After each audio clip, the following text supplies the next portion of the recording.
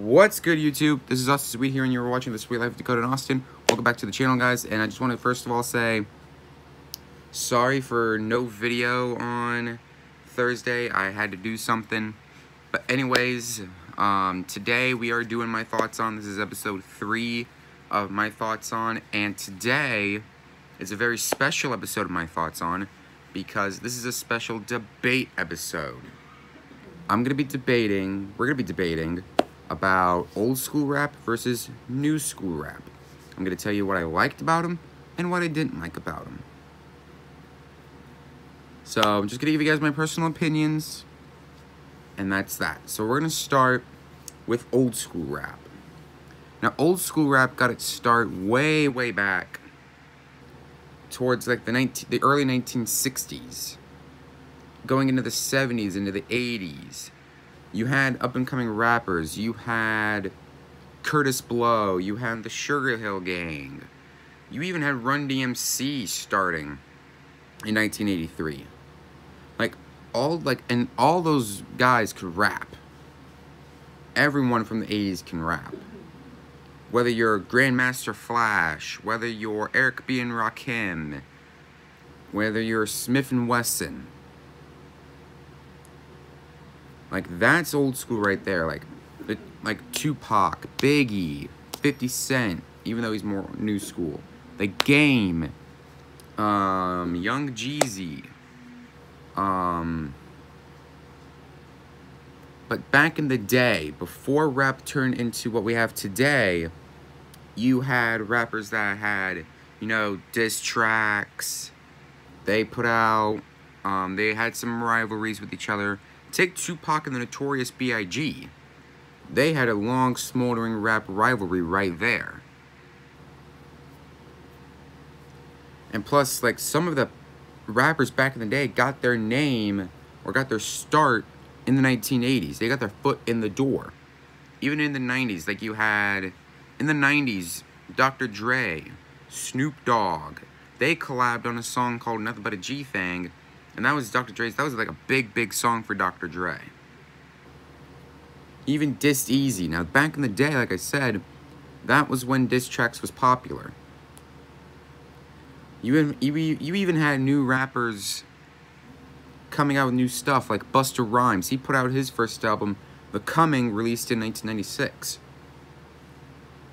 And plus, some of the rappers got their foot in the door because of their typical classic albums, like Nas with Illmatic, Mobb Deep with The Infamous, Dr. Dre with The Chronic, Jay-Z with Reasonable Doubt. Everyone should know about those albums. Everyone should know about them. But back in the day, you had rappers like Tupac, the Notorious B.I.G., Wu-Tang Clan, you had Dr. Dre, you had MC Ren, you had Ice Cube, you had Eazy-E, Ice-T, Eric B. and Rakim, Run DMC, Grandmaster Flash, Public Enemy, Criss Cross, Beastie Boys, Cypress Hill, House of Pain, Ant Banks, Loonies, Warren G, Nate Dogg, Snoop Dogg. Those are all household names. BDP, Boogie Down Productions, KRS-One, Bounty Killer. Those are all old school names that everyone should know about. That's old school rap right there. Now let's get into the new school stuff. Half the stuff these days that we're getting today it's not rap. I think the only good rappers that are still going right now are Eminem, Joyner Lucas, but you've got so many talented rappers. You have Kendrick Lamar, Ski Mask with Slump God. You have Schoolboy Q. You even have YBN Cordae. New rappers that are trying to get their foot in the door. Trying to make a name for themselves. even the late XXXTentacion. Now, I don't listen to XXXTentacion. I don't listen to that. But what really killed rap, the new school rap these days, it's normally mumble rap. Like, I think Migos does mumble rap. 21 Savage. Like, there's hardly any lyrical rappers left. Like, I know Eminem can do it. Joyner Lucas is a lyrical rapper. J. Cole is a lyrical rapper. But you have so many new rap artists that can't rap, and they call their stuff rap music. Like, if you're gonna rap, if you want to rap, your rap needs to have some flow. It needs to be smooth. It needs to make sense. And not only that, but the words need to rhyme. But it's just these new school rappers that freaking tick me off, because they think they put out like one song, they're going to get their foot in the door. It's not. It's not going to get your foot in the door. That's not how you make a name for yourself in the world of rap music. You need to get your foot in the door the right way. And I think the only rap artist that got his foot in the door on his first song was Juice WRLD with the song Lucid Dreams. But what really killed rap for me, and we're going to cover this in a future episode of my thoughts on, was Tekashi 6ix9ine. I don't like 6ix9ine at all. His lyrical game is weak, and I'm going to get some major heat for this. His lyrical game is weak. He repeats half the songs. He drops so many bad words in that song, I can't even repeat it. That's what killed rap for me, was 6ix9ine. If 6ix9ine wasn't around, and we didn't have any of those new rappers, rap would still be what it was in the golden age. But 6ix9ine freaking ruined rap for me.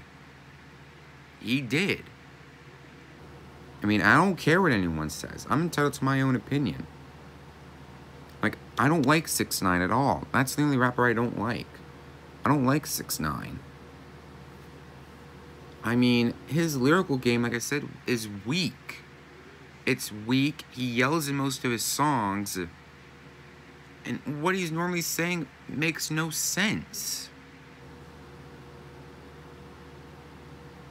So overall, because of what 6ix9ine did, I'm kind of sort of a fan of what we're getting today. But if I had to choose a side, I would have to go with the old school rap. It had lyrical rappers that could literally rap. It had rap groups that got their foot in the door, got a name from themselves. The diss tracks were better. So overall, to sum it up, old school rap is the way to go. If you want to listen to some rap, I'd really recommend some old school rap. I forgot to mention with the artists too, like, I forgot to mention, like, today you don't hear names, like, you don't hear familiar names that ring a bell. You don't hear EPMD, you don't hear about Das EFX, Public Enemy, Rakim, any of those names, you don't hear them anymore. So, overall, I'd have to go with old school rap. But I want to hear your guys' opinion. Which side are you on? Are you old school rap or new school rap? I'll put, like, tags in this video, like, hashtag old school rap, hashtag new school rap. And let me know in the comments below what you guys prefer. And that'll do it for this special episode of my thoughts on.